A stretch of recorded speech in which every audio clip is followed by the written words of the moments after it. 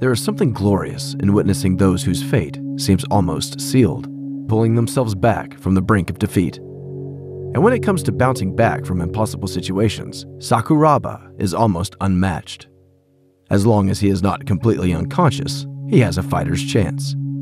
It only takes a split second for a natural-born finisher to turn the tables and win. However, past a certain point, it's on the hands of the referee, who walks a fine line between giving fighters the benefit of the doubt and protecting them from potential irreparable damage. For an experienced referee, even more variables might be at play. Your goal is to stop it right on time, but it takes a lot of hard work to get to that point.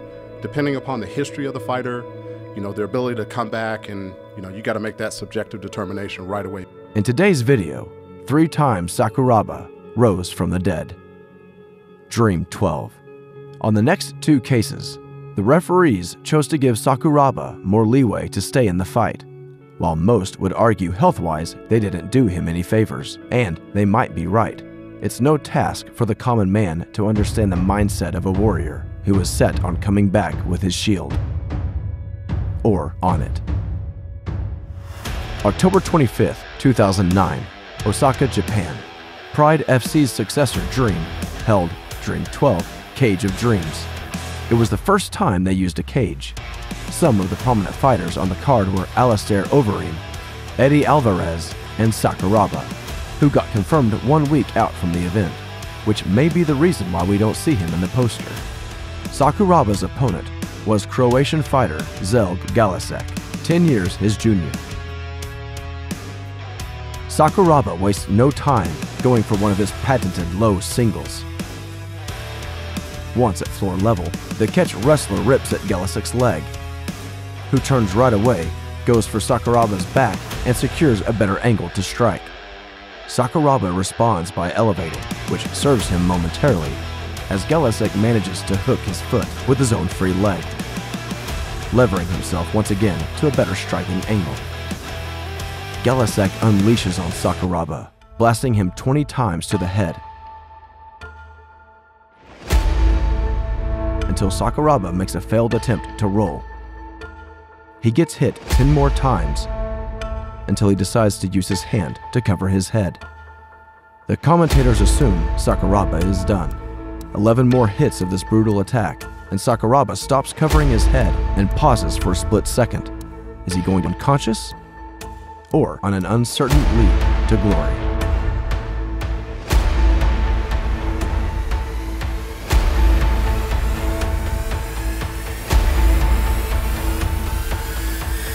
The pro wrestler has done it. The emotion in his face describes the magnitude of his struggle. K1, Heroes 6. August 5th, 2006, Tokyo, Japan. This was a stocked card that included Don Fry, Akiyama, JZ Cavalcante, Semi Schilt, Melvin Manhoff, and 2 Gracies among others. Sakuraba and Lithuanian fighter Kęstutis Smirnovas was the main event. Sakuraba walked in paying homage to his childhood hero, Tiger Mask. This fight was part of the quarterfinals of the Heroes Light Heavyweight Grand Prix. Sakuraba starts aggressive on his feet. Just the previous year, he spent time improving his striking at the Chute Box Academy in Brazil. At only 40 seconds of the first round, he gets dropped. Smirnovas rushes to finish and lands several power shots that seemed enough for some referees to stop the fight. The assault goes on as Sakuraba tries to go for a single leg but continues absorbing punishment. He is unsuccessful. It's fair to say at this point, Sakuraba is not defending himself. After what feels like an eternity, he somehow gathers the strength to get up.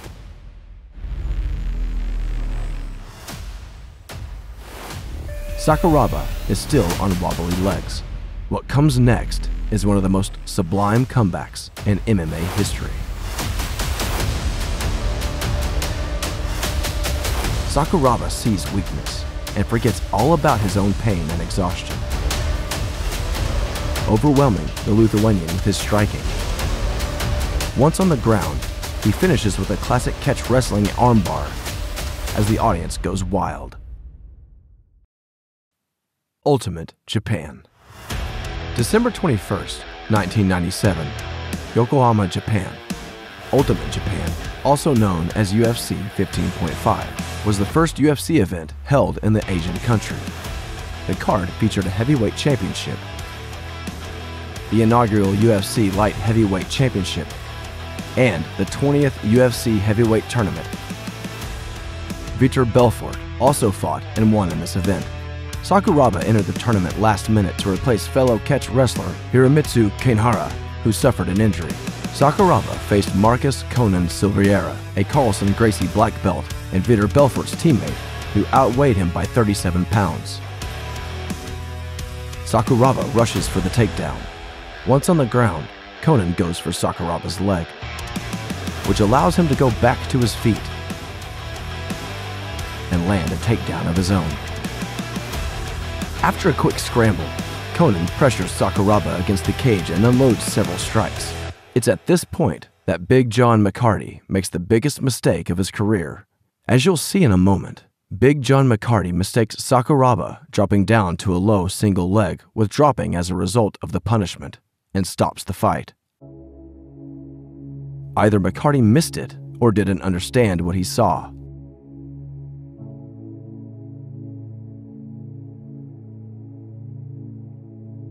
We see a confused Sakuraba in disbelief of what's going on.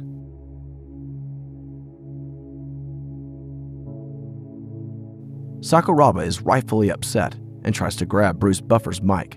Early stoppages bring frustration to everyone involved, but this is not even an early stoppage. This is clearly a mistake. While this, unlike the previous instances, is not a case of Sakuraba getting absolutely mauled and coming back. It's a case of lost hope. This time, he was not just in the jaws of defeat. This time, it was over.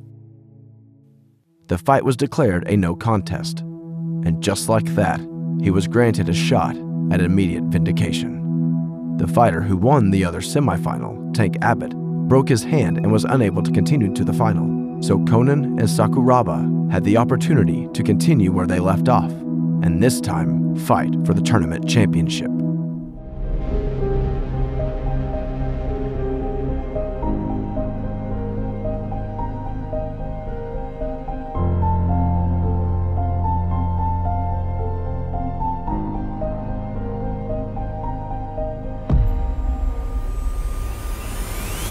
Both fighters go on the offensive, and Conan gets the takedown. Sakuraba locks a double wristlock, loses it, but gets back to his feet and scores a single leg takedown. Conan gets a double wristlock of his own, which Sakuraba uses to pass and get his own armbar. Sakuraba earns the title of 20th UFC Heavyweight Tournament Champion and the microphone. Don't forget to check out the new Brazilian Luta Livre t-shirt from Gotch Fightwear. The links are in the description or visit gotchfightwear.com. This video was produced by Didos and the World Submission Wrestling Federation. Join the World Submission Wrestling Federation. Visit our official website at submissionwrestlingarts.com.